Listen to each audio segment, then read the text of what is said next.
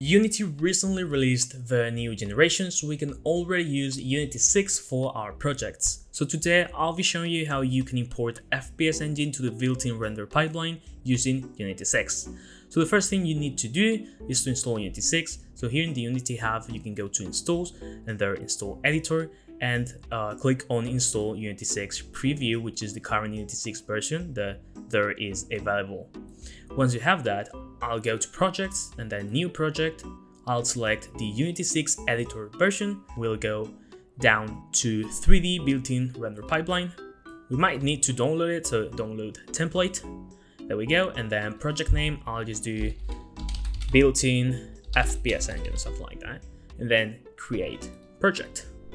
Now this is going to take a bit for Unity to create and open the project, so I'll see you whenever it's done.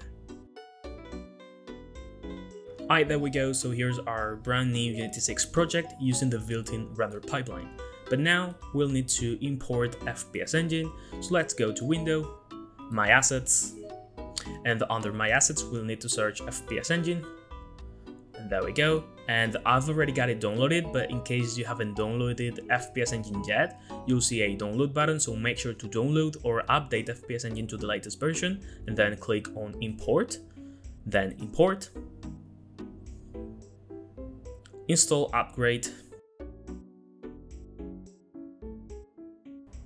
and here make sure everything is selected, and then click on import. Here let's click on just for these files, and just like that, FPS engine is already imported into our project.